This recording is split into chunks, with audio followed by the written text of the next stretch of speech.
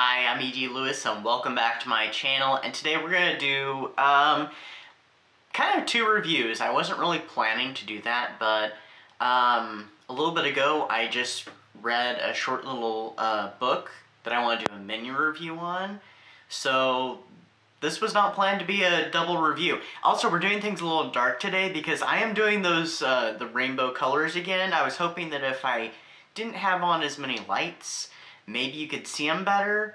I don't think that's the case, but oh well, maybe in editing I'll just lighten everything up.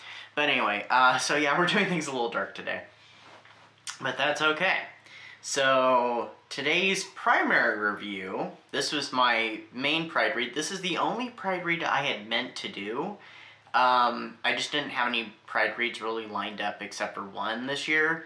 And of course that's now changed because I just read another one today. So the primary one is, I feel like I should do dun da da da for this.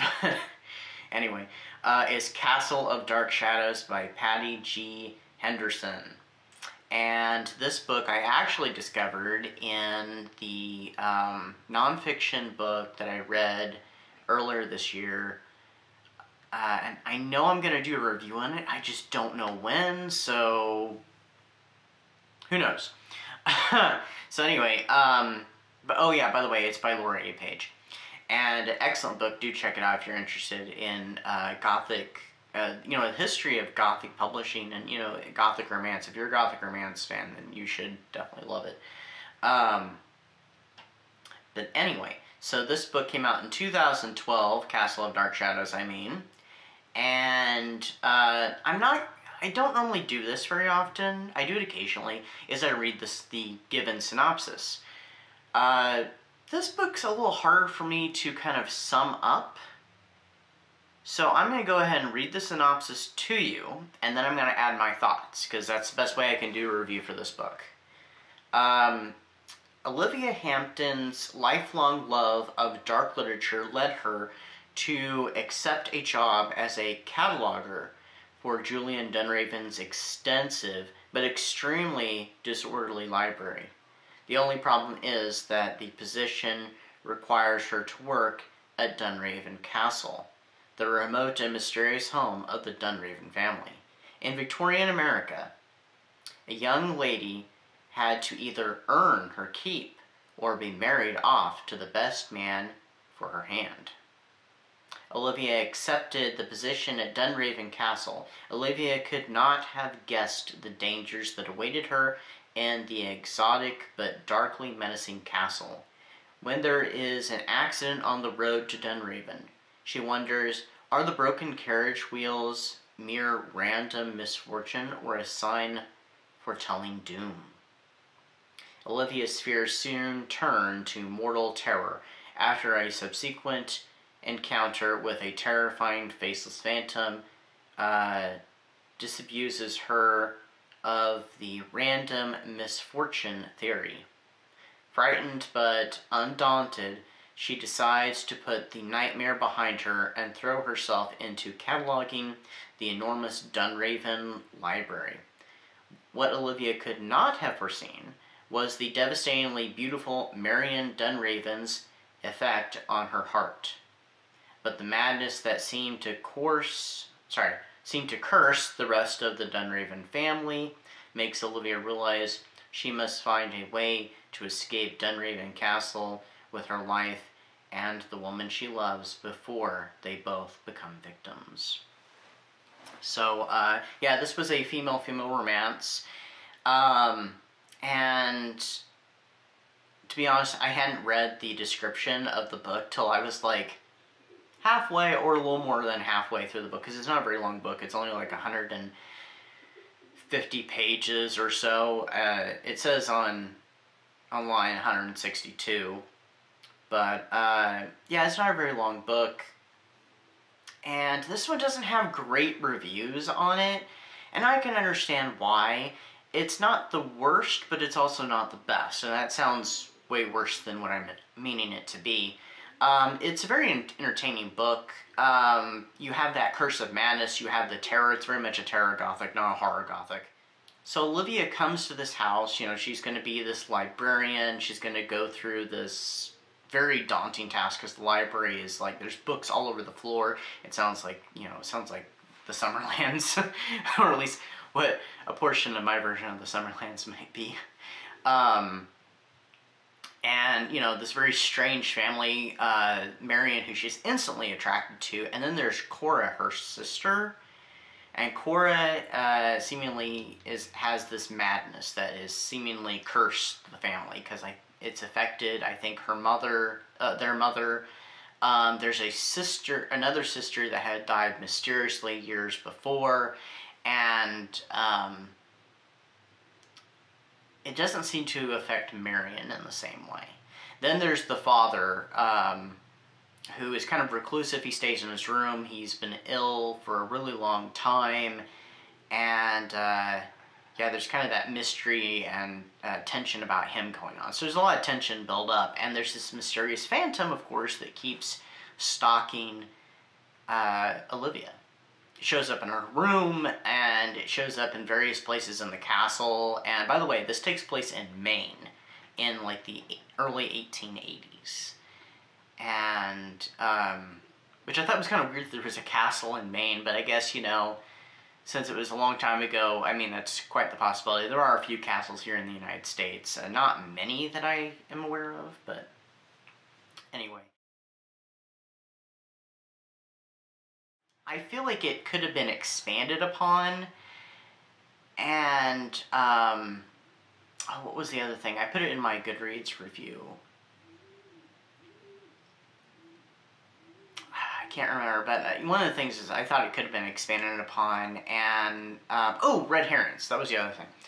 There could have been some more red herrings. There wasn't a lot of red herrings to give you a lot of doubt about who this assailant is, which was a little disappointing. It was still quite enjoyable, though, but it did lack a little.